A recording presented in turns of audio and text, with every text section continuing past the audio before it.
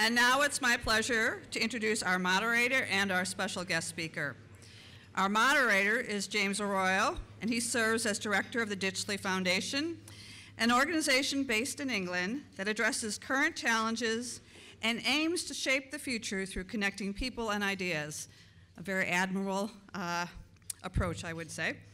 And until the summer of 2016, James was the equivalent of Chief Data and Digital Officer for the British Foreign and Commonwealth Office, charged with adapting foreign policy and national security to the digital age.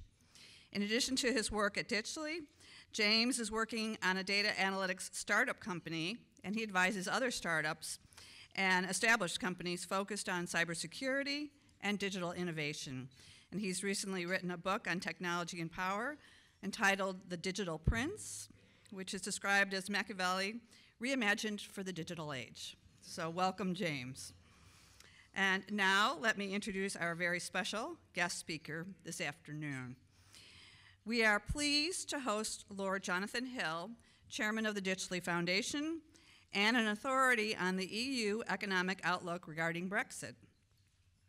Nominated by the former British Prime Minister David Cameron, Lord Hill took office in November of 2014 as the EU Commissioner for Financial Stability, Financial Services, and Capital Markets Union, with the responsibility of financial regulation across Europe.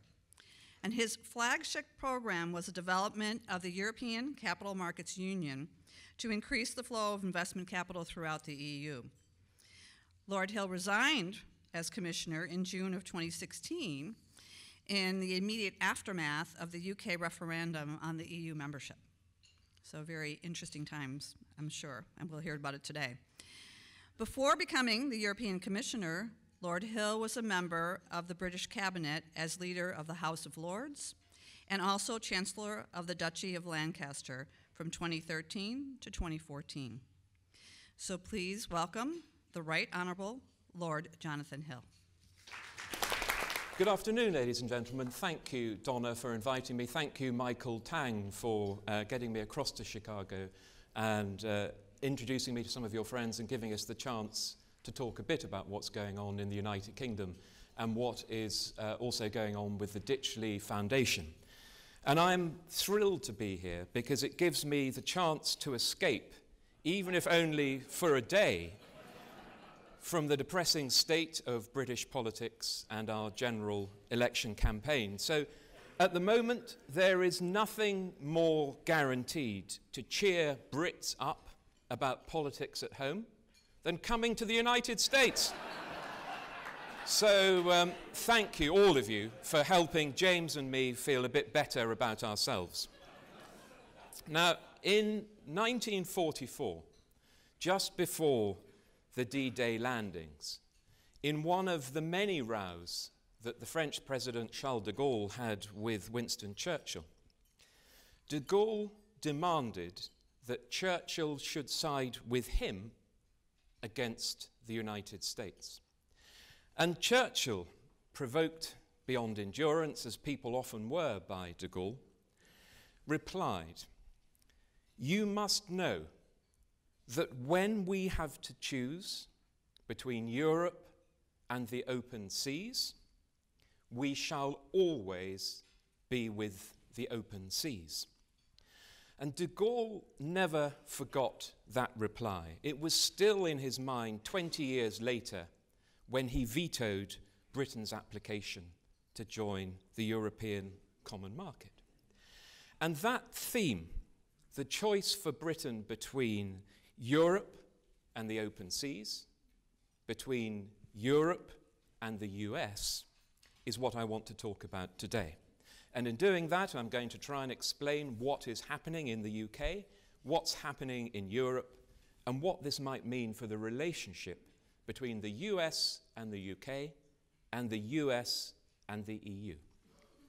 Now, these days, when I travel around the world, the first question I usually get asked is, what's gone wrong in the UK? What on earth has happened to those passionless, predictable, pragmatic Brits? And in Asia recently, the question came in a slightly different form. Boris Johnson, he looks just like Donald Trump. Are they the same?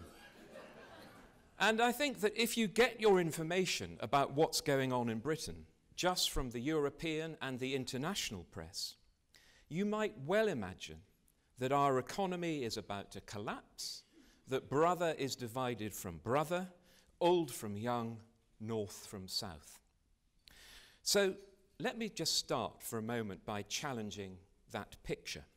In fact, I want to make the counter-argument that despite everything that's been going on in the UK, British politics has in fact proved to be very resilient. Subjected to the most extraordinary pressures over the last 3 years, it's been tested to destruction by a lack of leadership and the lack of a majority in Parliament. Our two-party system has survived to a quite remarkable degree. Right up until the election was called, the overwhelming majority of MPs kept voting on party lines time after time. For more than 3 years, every day, come wind or shine, supporters of Leave and Remain have gathered outside Parliament, waving flags and placards, cheering and booing. You may have seen some of those pictures on the television. But in all that time, no matter how high emotions have been running, public order has not broken down. And the other day, I got a text from a French politician saying that they were very worried about violence breaking out on the streets of London. To which I said, no, don't worry, this is not France. And I was recently reading about the 1910 general election, all the way back then, and I was struck by some of the descriptions. Fire bombings carried out by the suffragettes. Churchill's children had to have police protection for fear of kidnap. Churchill himself was attacked at a public meeting with a dog whip. And you don't have to be that old to remember the chaos of the 1970s in the UK, the miners' strike in the 1980s, when there was certainly a lot more violence. So my first point is that the news of the death of British parliamentary democracy has, in my view, been greatly exaggerated. And indeed, you can equally well argue that the recent stalemate we've had in our Parliament has showed that the House of Commons was working. When the executive ceased to function, individual MPs stepped forward, as they're supposed to do, to try to fill the vacuum. So if that's Parliament, what's going on in the country at large? And I would describe the overwhelming feeling in Britain about Brexit not as one of rage, but as one of boredom. And that, of course, is a much more typical British reaction. People are fed up with talking about it. It's, of course, precisely that mood which Boris Johnson is trying to tap into with his campaign slogan of "Get Brexit Done." So what about the talk that you may have seen about the emergence of some new centre party grouping in the UK? You might have read about a new party called Change UK, and it is true that some Conservative and Labour MPs have joined the Liberal Democrats or become independents. Well, Change UK lasted about a week before it started splintering into warring subgroups. And so far, one of the themes of our general election has been that far from increasing, support for the Lib Dems, our third party, who should theoretically be well placed to benefit from people switching away from the extremes, support for the Lib Dems has actually been squeezed between growing support for the two main parties. So my best guess is that if the Conservative Party wins the election with a working majority, the British Parliament will settle down pretty quickly. And it's only if the election delivers another unclear result, another hung Parliament, that a more fundamental realignment in British politics would become more likely. So if my first point is that the UK is more resilient than we might look from the outside. It's nevertheless true that in the 3.5 years now since our referendum in June 2016, we have certainly got ourselves into a political mess. So how did that happen? And I'd say that there were 3 main reasons. There was a lack of honesty, a lack of leadership, and a lack of numbers. On honesty, it was always clear that we could not leave the EU, having spent 40 years consciously integrating ourselves into it, without there being disruption and some economic and political pain. When you make changes in politics, there are always winners and losers. And this was the biggest set of changes we'd made in nearly half a century. So, of course, there were always going to be plenty of both. Nor were our politicians ever honest about the fact that we faced some fundamental choices. What was more important, maintaining frictionless trade with the EU or having more control over our own laws and borders? Did we want to remain close to the EU in terms of regulation and values, or diverge from them? Instead of trying to answer those questions, we've spent now over 3 years claiming that we can keep all the things that we like while getting rid of all the things that we don't like. And meanwhile, the EU side was very clear. Either you are a member with the advantages and disadvantages that a membership brings, or you're a third country with all the disadvantages and advantages that that brings. The second big problem, I'm afraid, that we've had was lack of leadership. Theresa May was someone who found it difficult to take decisions and to inject pace into the negotiations. And you all know from business that when you're faced with a difficult situation, taking a decision, any decision, and providing direction can often be more important than the detail of the decision itself.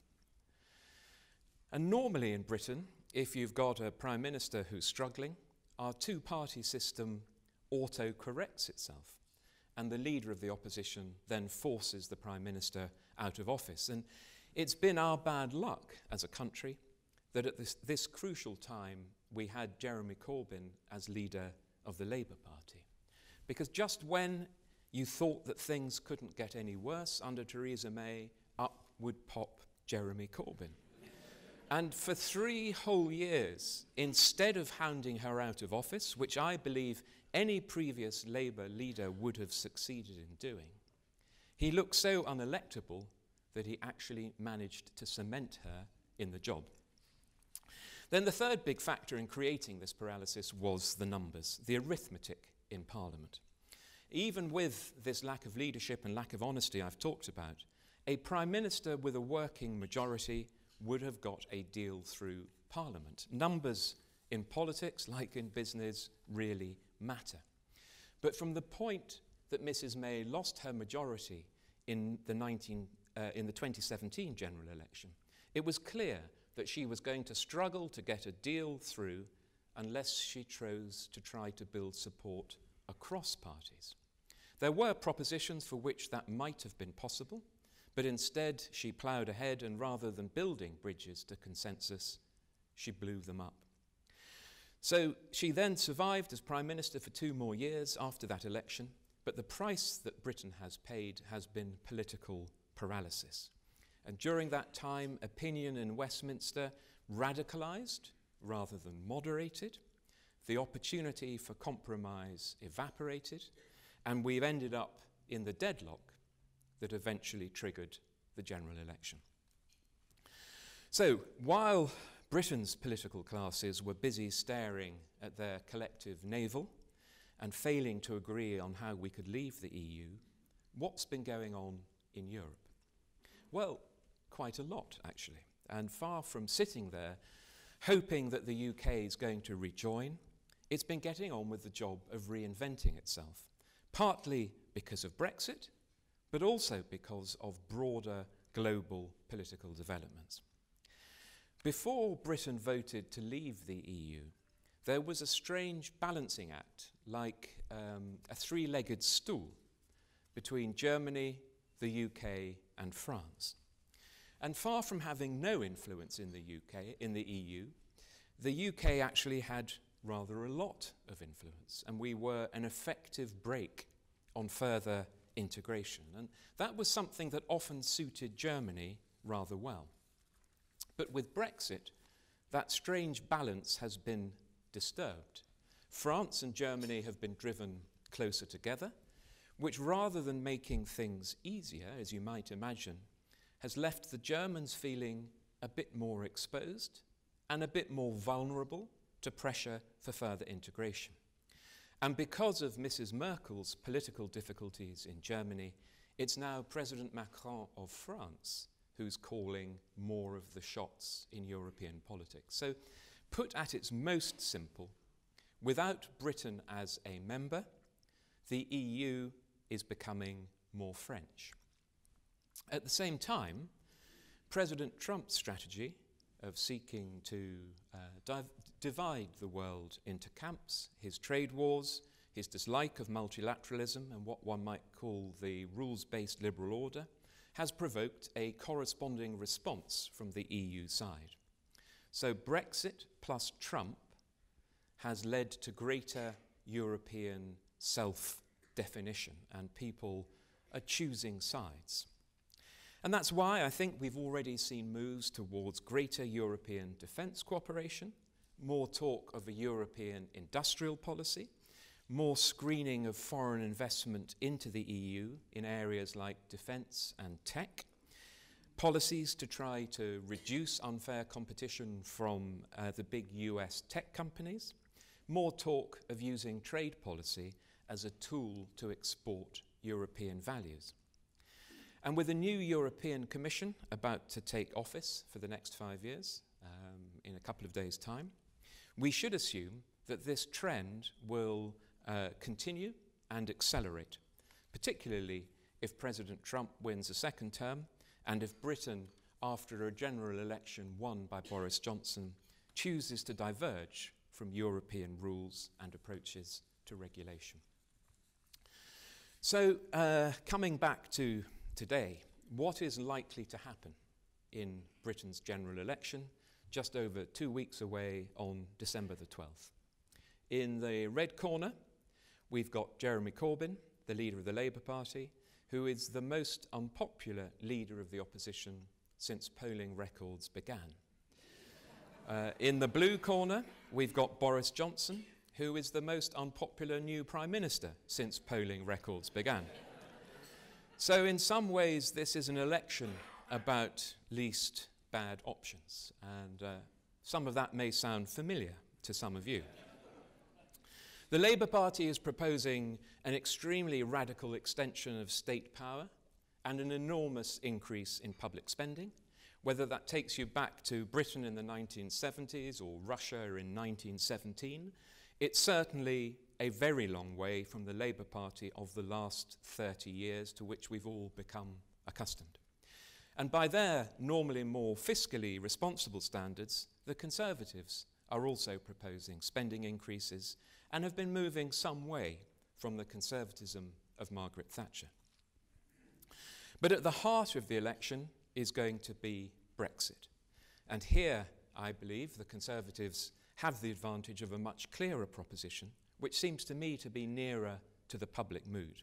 The choice, or at least the choice as framed by the Conservatives, is that Boris Johnson will get Brexit done, whereas with Labour, you'll have another delay, another renegotiation, and 2 more referendums, one on the EU, another on Scotland, with a dose of Marxism thrown in for good measure. Now, as things stand, there are only 2 possible outcomes. There are Conservative victory or another hung parliament where no one party wins a majority, but where the Labour Party is likely to be the second biggest party, the Scottish Nationalists and the Liberal Democrats come to some kind of arrangement. Of the 2 at the moment, if you go on the national opinion polls, the more likely result seems to be a Conservative victory. Their lead in the opinion polls has been pretty stable now throughout the campaign for 3 weeks at between 10 to 12 points. If anything, it's slightly nudging up. So I just want to say something now, look forward to what might happen after December the 12th. Because depending on the result, I see two very distinct paths. One that takes the UK further away from the EU and closer to the US, and one that keeps us closer to the EU and further away from the US. If the Conservatives do win, the first thing that will happen, Boris Johnson will pass his withdrawal agreement he negotiated with the EU. I think that will pass very swiftly. It'll be done early in the new year. But even if that is correct, that does not mean that Brexit is all done and dusted. Because what the withdrawal agreement sets out is the terms on which the UK will leave the EU. The question of our future relationship with the EU, which is the much more important and difficult issue about our trading relationship with the EU, that still lies ahead. Personally, I believe that the logic of Brexit, reinforced by commitments that have been made by the Prime Minister and his colleagues during the election campaign, will take us down the route of diverging from the EU. And I say that as someone who, during the referendum, campaigned for Remain, but I think that it would make no sense whatsoever for Britain to tie itself to a system over which, as a third country, we would no longer have any influence whatsoever. And given my belief that without the UK as a member, the EU is likely to develop in directions with which the UK has never been comfortable, I think that that would be a miserable and unsustainable place for Britain to end up. But if we do start trying to diverge, we shouldn't imagine for one moment that the EU will take that lying down. And on the contrary, they've been very clear that if the UK wants to have a meaningful free trade agreement with them, they will expect us to sign up to all sorts of level playing field commitments on things like the environment, on labour laws, to stop us undercutting them. They do not want, the French in particular don't want, but not just the French, to have a powerful economy on their doorstep with easy access into their markets, being able to outcompete them. And from their point of view, you can understand why. So this crunch, this point of decision as to whether the UK stays close to European markets but without control, or further from European markets but with more control, is the decision that in essence the UK has been delaying now for 3.5 years. The closer we stay to the EU, the less scope there'll be for free trade agreements with other countries like the US, the less opportunity there'll be for the UK to construct its own regulatory regime to compete in areas like financial services where we are a world leader. But the further away we move, the greater the disruption to businesses, particularly in manufacturing, with supply chains which depend on easy access to the European single market. So there is no pain-free decision. But once that withdrawal agreement is passed, it's a decision that we're not going to be able to postpone any longer. So this, I think, is going to be the political story of 2020, and it's going to come to a head pretty quickly in the new year. It's also, of course, linked inextricably to the question of the UK's future trading relationship with the US. The more that Mr. Johnson seems to be tacking towards Mr. Trump, whatever quick and dirty greatest deal ever he dangles in front of us, the more the EU is going to squeeze us from the other direction. And so no matter where the economics or security interests might point, the politics, I think, are all going in one direction. If Boris Johnson doesn't win, then the path forward looks very different. While I don't believe that Jeremy Corbyn can win an outright majority, another hung parliament would mean that we'd face prolonged uncertainty as we headed towards a second referendum. It would also be clear that we would end aligning ourselves much more closely with the European system, not least because of the deep anti-Americanism which is such a feature of Mr. Corbyn's thinking. So I'm going to stick my neck out and end with some predictions, where I hope you will be generous and only remember the ones that I get right. Boris Johnson will win the general election. Britain will leave the EU. The EU will integrate further and become more protectionist. Over this coming year, the UK will be forced to choose between the EU and the US. And under Boris Johnson, we will end up choosing the open seas. Now, over the last 40 years, the UK has done a brilliant juggling act, managing to maintain a relationship with both the US and the EU as a bridge between the two to the advantage of both. My view is that one day we were going to have to make a choice of this kind in any case. But Brexit and Mr. Trump have brought the date of that choice forward. And next year is the year that the UK is going to have to choose. Thank you. You're going to interrogate me, James? I'm not going to interrogate Jonathan, because he's actually my boss.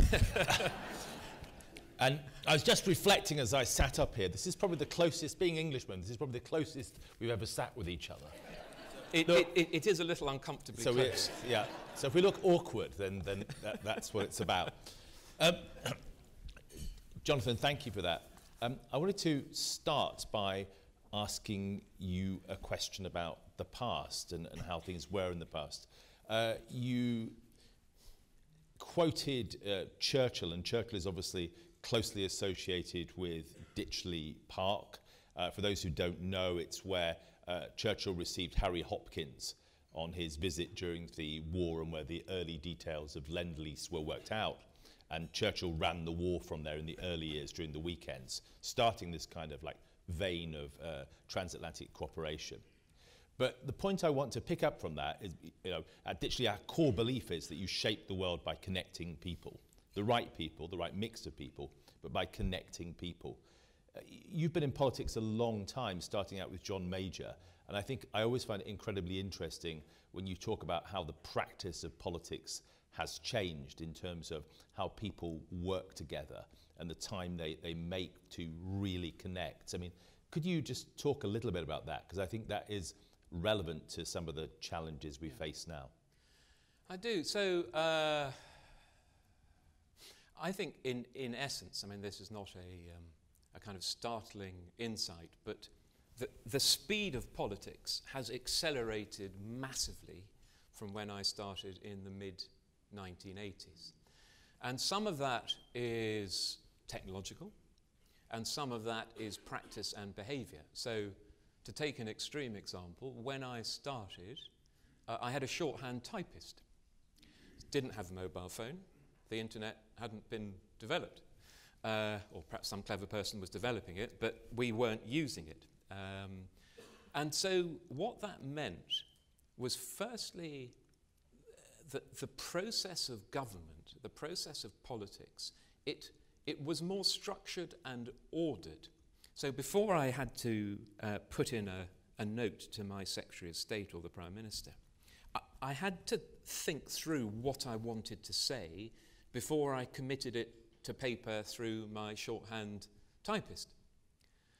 And so what we have nowadays, much more, I think, everything is an unfinished conversation. It doesn't really have a beginning, a middle, and an end. And I've seen, when I went back into government 30 years later, government was being carried out by text. Everything was much faster, much smaller, that there's been much more centralisation in the way that government is carried out in the UK. And this notion has taken root. I mean, I would date it to 1997 was the big change when Mr. Blair came in, that you've got to get ahead of the media the whole time on every story. And the speed of response or announcement is much more important than the substance. So I remember saying to one of the clever, bright young men, and they were all young men at Number 10 under Mr. Cameron, don't you think it would be a good idea to slow down a little bit? You don't have to rush out a statement immediately. Don't you think it would be sensible to think what you're trying to achieve, and let's work out our strategy? And he said to me, well, you don't understand how anything works anymore, and this is how it has to be. And I do understand how it works. I mean, what it has led to is a diminution in the quality of decision-making, hysterical media coverage that is impossible really for anyone to take seriously. If you look at our election at the moment, one of the things that strikes me compared with the 92 election, where I ran John Major's election, was that now politicians can say things that I would have considered 25 years ago were huge stories in a developing campaign, either a mistake or an announcement.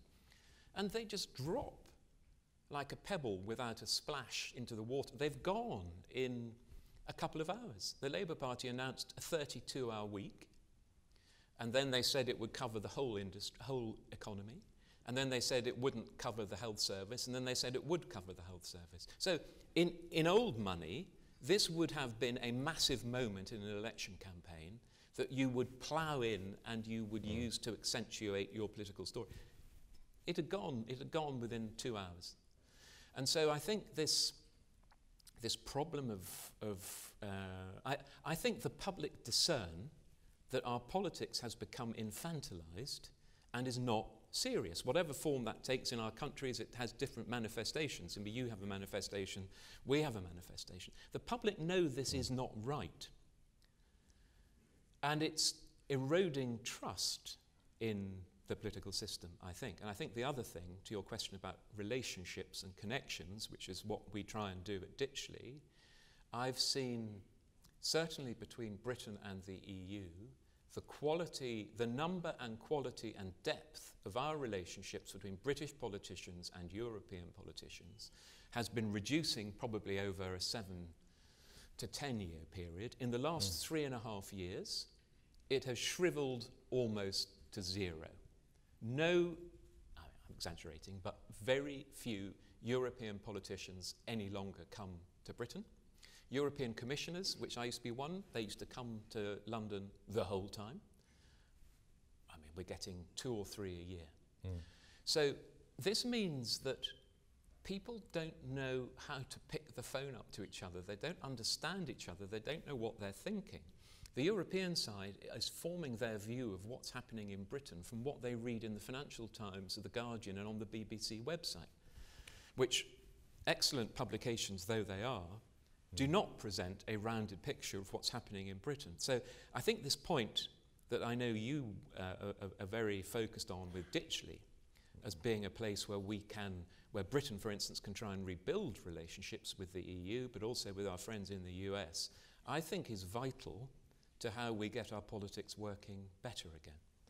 Yeah, I mean, I have a sense even with American politicians that they know the UK less well than they would have done decades previously for all of the improvements of communications, and vice versa, by the way, absolutely vice versa. Is there any way back on that? Yeah, I mean, there's always a way back. I mean, I think the way back is to have a politics where you are more honest about your choices, where you think more about strategy, less about tactics, where you work hard from a diplomatic point of view on these relationships, where you try to stop yourself getting sucked into this downward spiral of trivialization. And it's quite hard, and a lot of people would say to me that I'm completely out of touch and this is a pipe dream. But I don't believe it is impossible to change the way you do things.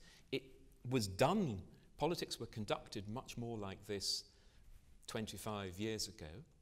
There were a series of changes that we made in Britain as to how we did our politics there, which you could unmake. Yes, the technological change is obviously a big factor, but I don't think it's the case that every time someone asks you for an instant comment, that you have to provide it. I mean, if you all did that with your businesses the whole time, you would find yourselves completely in a mess, because you'd be responding before you found out the facts. And this is exactly what's happening in politics. Instant replies, then someone digs in and checks and they find out what they said's not true. Then do you do a U-turn? What do you do? And so more time, less haste, more speed. Okay, before we open up to questions, let me just ask you a little bit about the future. One of our discussions that had a deep impression on me was when we held that discussion on the future of global finance that you co-chaired with Larry Summers in April. Yeah. And we looked at the prospects for the UK and for the US, specifically for London and Wall Street, as technology, Brexit, and particularly China started to have a real impact. And Larry Summers painted, as he does, this kind of brilliant context for this of secular stagnation, economic pedal pressed to the floor, but the growth not resulting. It's okay, but it's not what you would expect. So we're still living in abnormal times. What worries me is our inability to plan for the future in a really thoughtful way, as China is trying to do just that. How do you see that? I mean, how do you see our response to China? What does that mean, do you think, for finance? And what's the vision for the future that can stand up to that? Yeah. Well, I think the first thing is that in terms of finance, Britain has got to make one of these choices I was referring to about where does it see its future and which regulatory regime does it want to be part of.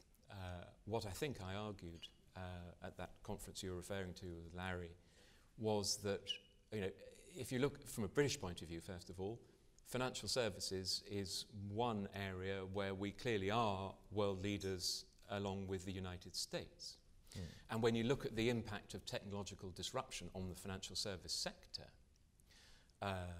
do I think, in essence, that the UK, as a unitary state, if it gets its act together, would be better at responding to technological change in financial services from a regulatory point of view than the EU? Yes, 100% I do. I think the EU will be... It has a very slow legislative system. It has to, because it's a consensus-building mechanism. But, the point at which I left Brussels, so 8, 9 years after the financial crisis, legislation they'd put in place to respond to the financial crisis still had not been enacted, some of it. So that is not a recipe that I would want for dealing with fast-moving technological change in financial services. So if you take that as an example, and this was one of the themes of Mill Reef, UK, US, London, New York, and elsewhere working together on global financial service standards and regulatory alignment, I think makes a lot of sense, but that means that some existing models of financial service business in the UK are going to be affected. But I do think fundamentally, in terms of a global place for capital markets activity, I don't really see how that's ever going to be China. I do think the question is whether we want it only to be New York or whether we're happy for it to be New York and the UK. And I think that's an example of where you have to go for it. Yeah, yeah. Well, let's open up to questions then, Donna. Yeah. So we've got panels and mics going around. So do we have a question? Michael, up here in front, do we have a microphone? Well, they're close enough, they can repeat my question. Could you talk a little bit more about what happens to financial services in London? If we see this New York-London axis, what will the jobs grow? What will change? So the question was if,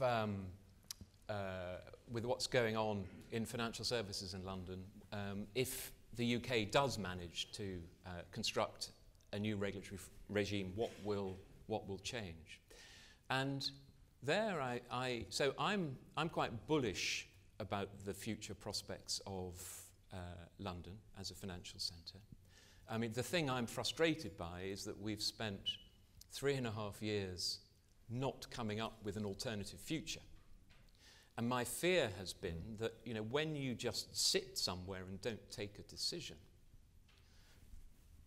that people come and start salami slicing bits of business away. And that is the downside risk for the UK. So I just think it's better that you don't sit there, you construct an alternative future, you work with our friends in the US. You know, we're both influential in global standard setting bodies, and we should do that. So I don't take the view that you get when it's simplified in the UK, that the UK is going to become a sort of deregulatory, standards slashing. Singapore on Thames is the phrase that they use, which is probably a bit rude to Singapore.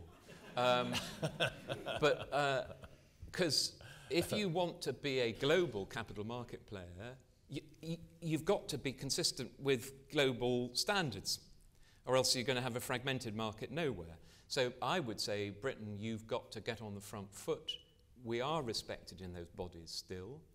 We could work with a number of countries on that agenda, particularly when you look forward to this technological change that's going to come, and you go for that. So far, there have been some moves of bits of the financial service sector away from London, but it hasn't gone to one place in Europe. It's little bits have gone to Dublin, Luxembourg, bits to Paris, some to Brussels, banking bits to Frankfurt.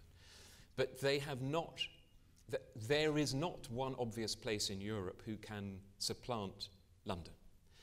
And the work I was trying to do on the Capital Markets Union, which was trying to build up Europe's capacity for having its own capital markets, this is incomplete, to put it politely. So I think there is still an opportunity for London there. I don't believe that France or Germany, to take the two obvious examples, are going to supplant London in the affections of global investors anytime soon. Got a question there? John? Would you say it's a reasonable... Please stand up so we can hear you. Would you say it's a reasonable analogy to say that Scotland's rationale for breaking away from the UK might be similar to the UK's breaking away from the EU? Yeah. So would you mind repeating? Yeah, so the question, which is... I'm curious on your view of how you would handicap that happening. Yeah. So I don't know that one can. So the question was, isn't it true that the case that people would make in Scotland for Scottish independence is pretty much the same case that Brexiteers would make in Britain for leaving the EU single market, I think was the question. I think it's precisely the same issue. It was a discussion we were having over breakfast this morning. I think it's quite... So the trade-off between having more of a border into your biggest single market and being honest about having to accept some economic disruption from that, but you think that's a price worth paying because you've got more control over your country, that's precisely the case that the advocates for Scottish independence make and will make. So I agree with your analogy. How do you prevent that happening? I think the chance of there being a second referendum on Scottish independence has, I think, increased as a result of the Brexit vote. The nature, and particularly if, as I believe it will, although it's not yet clear, Britain goes down the route of diverging from the EU, I think that increases those pressures in Scotland. I think there are domestic political factors in Scotland to do with the leadership of the Scottish National Party. There's a court case just starting against its previous leader, which I think is going to be messy, and that happens next year. There are elections in Scotland for the Scottish Parliament in 2021, but I think after those elections, or during them, the Scottish nationalists will campaign precisely on the grounds that you say, and the rational economic arguments that the unionists like me would make will, to some extent, have been undermined by precisely that same experience going on south of the border. Is there anyone Boris can bring in to help with this on Scotland? In the Josh? cabinet? Yeah. Oh, I'm right. In what way? Well, because he's not going to be a great vote winner as a very English Prime Minister. Yeah, I don't know. I mean, so how that will play out, I don't know. I mean, I think in part it depends on whether, there are always unexpected things happening in politics to do with personalities that change. So in the same way as I was trying to argue earlier, that the odd coincidence of Theresa May and Jeremy Corbyn, which you would not have predicted before it happening, either of them, I mean, both got there by accident, had a huge effect on a structural political development. So what might happen in Scotland, I don't know. The question of how, who is going to front the unionist argument, the pro-unionist argument in Scotland is obviously important. It's clearly not going to be an Englishman. I mean, it's going to be a Scottish person. Last time it was Ruth Davidson, who did a very good job, who was the leader of the Scottish Conservative Party. Ruth's no longer actively involved in politics. So it will be a Scottish person that makes that case, not an Englishman. Okay, another question right here, Mohan. First, thank you for a really interesting overview, a first-hand overview on Brexit. Appreciate that. As you mentioned, if you break up with the European Union, you need a deal with the United States on trade.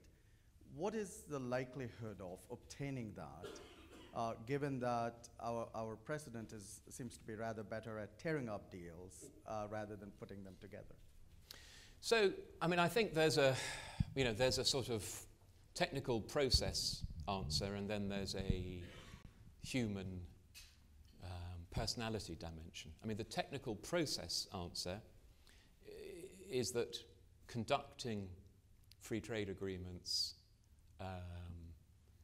normally take longer than the time that the British have allocated to conclude our negotiations with the EU.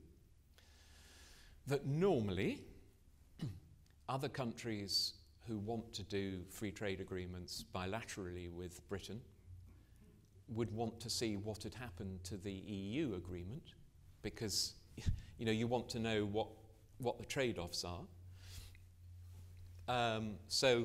And normally, I think, although I'm not a trade expert, if you're a big country dealing with a small country, you can work out what normally happens in one of those negotiations. So, I mean, that's the sort of technical side as to whether, what might be the scale and the scope of such a deal.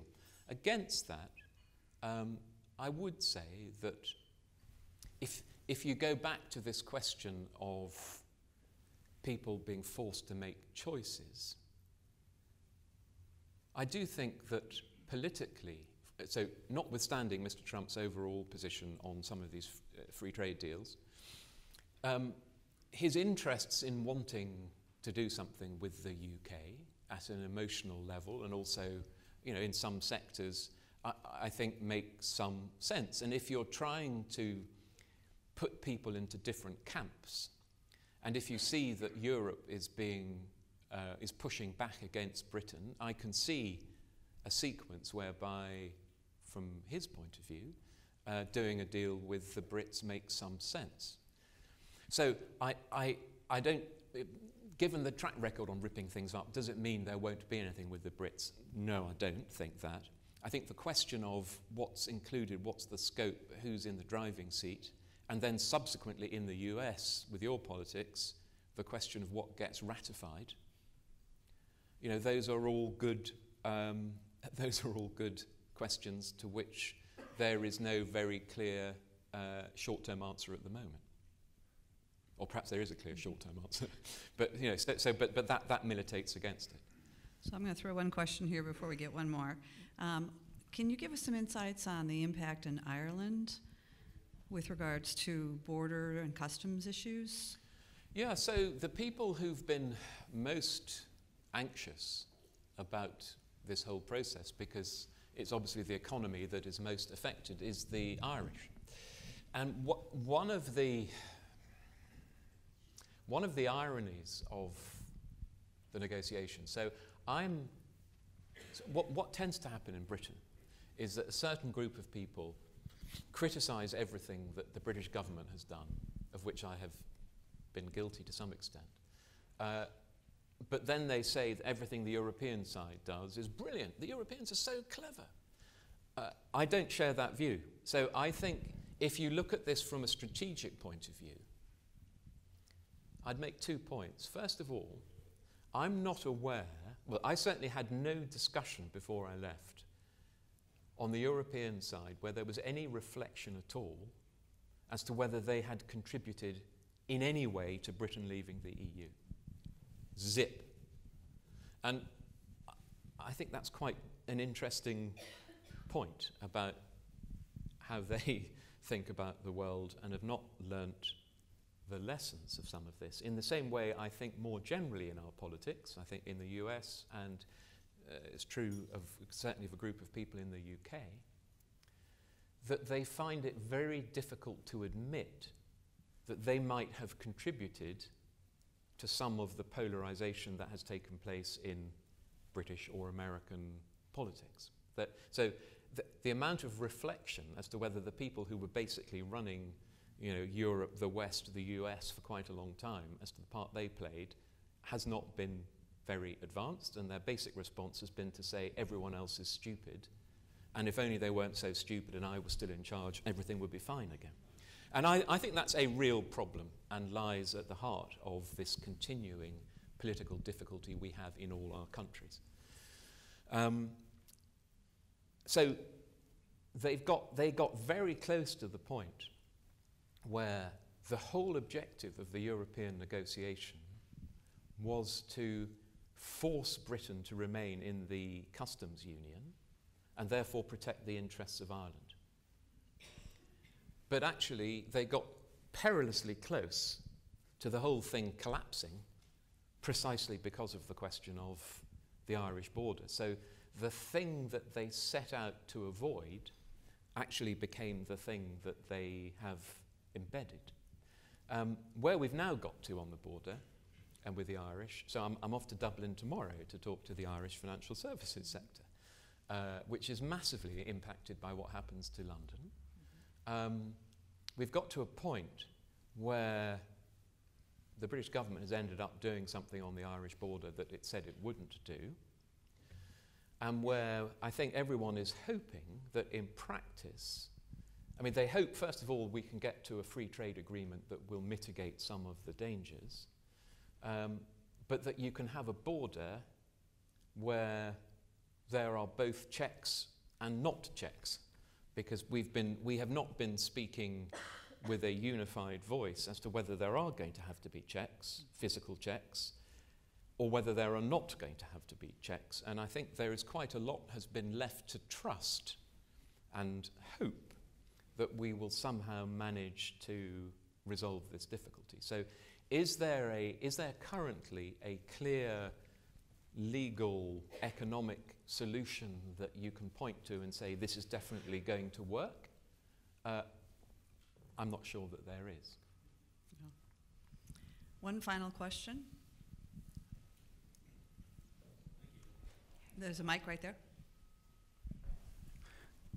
I'm from a little further north in the UK than you, but the great man Winston Churchill also said, Americans invariably arrive at the right answer after they've explored all the alternatives.